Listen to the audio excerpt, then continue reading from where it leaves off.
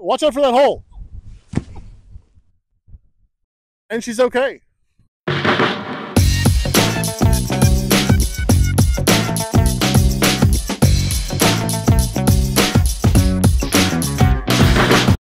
Hello, welcome. I'm going to attempt to walk Bo through the house here, and I'll give you all the tour in dirt. So I'm standing on our front patio right here. This will all be a concrete slab, and this will be the front door as we walk into what we've jokingly been calling the Great Hall. Not that great, it's not really a hall, but this is the living room, dining room area. Down on this end, walking through. Oh gosh, he is pulling. Our kitchen is over here in this corner. I'm currently standing in the kitchen. Right here will be our laundry room, utility closet, guest bathroom next to that.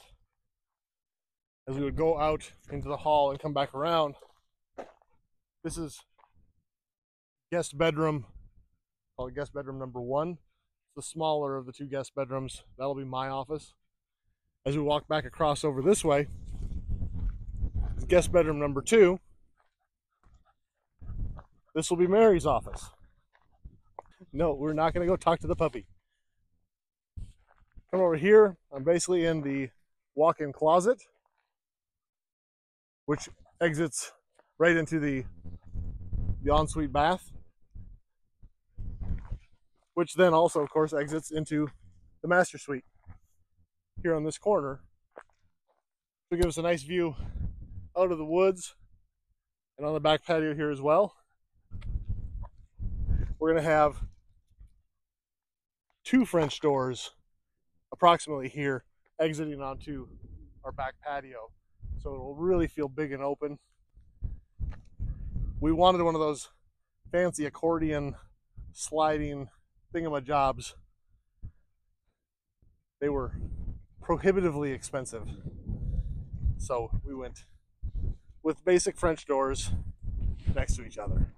Come here, Bo. Come in this direction. It'll actually be a hall, because of course this was kitchen. There'll be a hall coming this way. This is the garage, the attached garage. This will also be a full slab, and eventually I'll have an apron out front. That's probably not going to happen until next spring at the earliest, most likely next summer. This is kind of where the fun all really begins. Concrete block is supposed to be delivered either tonight still or tomorrow, and the foundation guys will be here tomorrow to start laying block. I'm told by end of July, which is a week and a half away, so they will be done with the foundation. We'll have our 3-foot deep crawl space here. Garage slab will be poured. They're not going to pour the front and back patio yet because we actually have to finish framing the house before they can pour that. Then those have to be poured before we can do siding on the house, because the siding of the house is kind of dependent on that concrete being in place. So a little bit of a juggling act to make sure everything is scheduled.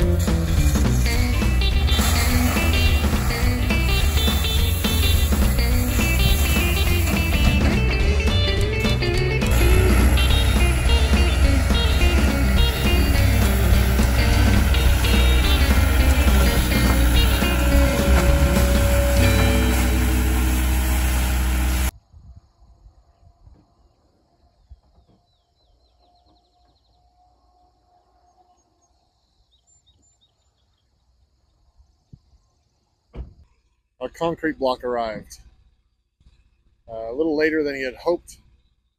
I believe Ronnie said it's 1,000 block. I'll try and confirm that. How many are on each stack? It's a lot of weight. Easier to transport. This is our mortar mix. You see masonry, cement.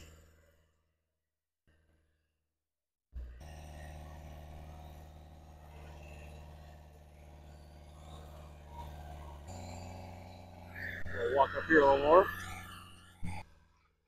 These brown hoppers are sand to mix with the masonry, cement, and water. He said he will just dump these in a pile in a spot. Oh, that's a bit of weight. Whoa.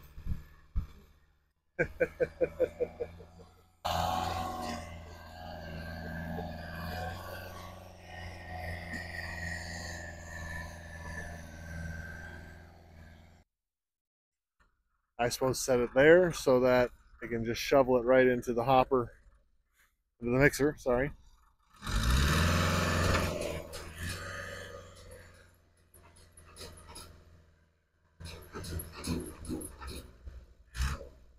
Judging by that lid, it gets banged around a bit.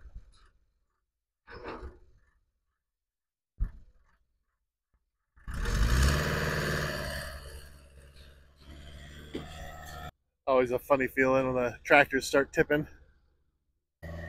They are raring to go, so he's already got that hopper spinning, adding sand, adding water. I didn't see, but he's already mixed some mortar in there or not.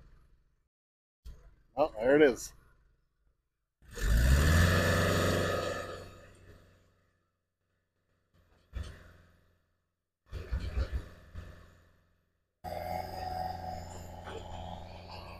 Notice that he didn't just dump the bag in there. He let it split there and let it kind of siphon down in. I suppose as that's spinning, it mixes it up nicely then. They know what they're doing, that's for sure.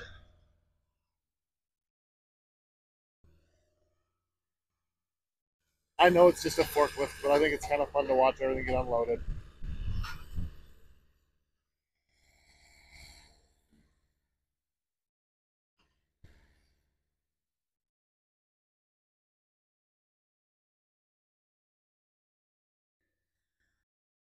I overheard he and Ronnie talking about staging these blocks around the perimeter a bit. Oh, and actually he's telling him go ahead and drive right in there, set them inside. I mean, he's still got the little bridge there on the end.